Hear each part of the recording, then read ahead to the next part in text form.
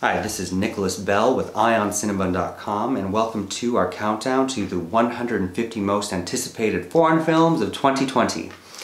At number 10, we have Bergman Island, directed by Mia Hansen-Løve.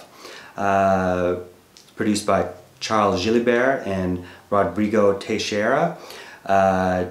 This was a film we expected to be available last year, but Hansen-Løve actually had to stop filming and reshoot, and she lost Greta Gerwig, who was replaced by Vicky Krieps. It also stars Mia Wasikowska, Tim Roth, Anders Danielsen Lee, and was shot by Denis Lenoir, who shot Olivier Assayas's Wasp Network and my favorite Assayas film, Demon Lover. Mia Hansen-Løve, who used to be married to Olivier Assayas, her debut was 2007's All Is Forgiven, which was nominated for a Caesar for Best New Film and played in Director's Fortnight at Cannes. Her next film was 2009's The Father of My Children, which won the award out of Uncertain Regard at Cannes. 2011's Goodbye First Love won a special mention out of Locarno. 2014's Eden went to San Sebastian.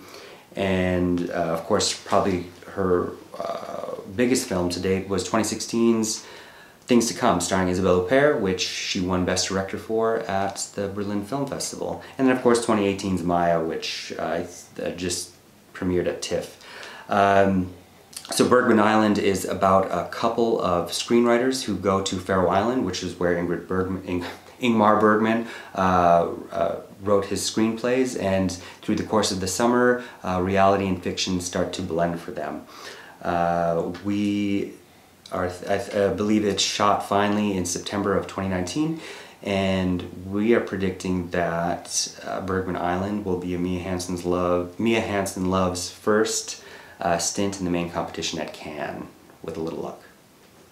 Hey, this is Erik from IonCinema.com. If you want to support us, subscribe below. For more reviews, interviews, film festival coverage from Sundance, Cannes, Toronto, you want to check out these guys on this side.